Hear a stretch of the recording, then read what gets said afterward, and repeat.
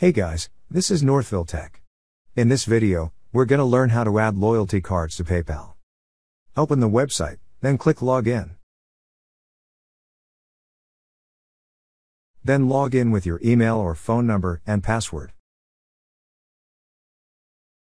Once you're logged in, you will see a More icon at the upper right part of the screen. Click on the More icon. On the drop-down list, you will see an option for Add Loyalty Cards. Click on Add Loyalty Cards.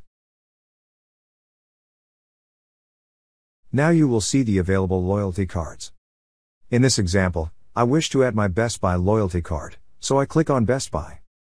Click on the loyalty card you wish to add. Then now enter your card details. On the first field under Business Name, enter your card number. Then you could also enter a description on the last field, but it is just optional. After entering the card details, click on Link Card. That's how you add loyalty cards to PayPal. Thank you so much guys for watching, and if you have not yet subscribed to our YouTube channel, please subscribe to our YouTube channel as we create tech videos related to financial apps almost every day. Also check out our website northvilletech.com for great tech articles.